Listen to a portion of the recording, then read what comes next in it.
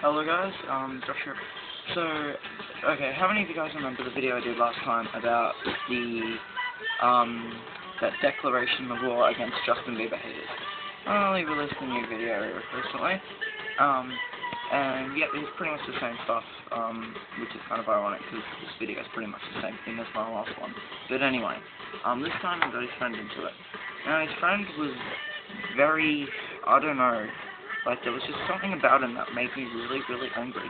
He has it, he's got like that look, that I'm gonna beat you up look, that blank stare, and anyway, so yeah, but this guy's going on about storing your IP address and, spamming your IP and all this kind of shit, which is all against the law.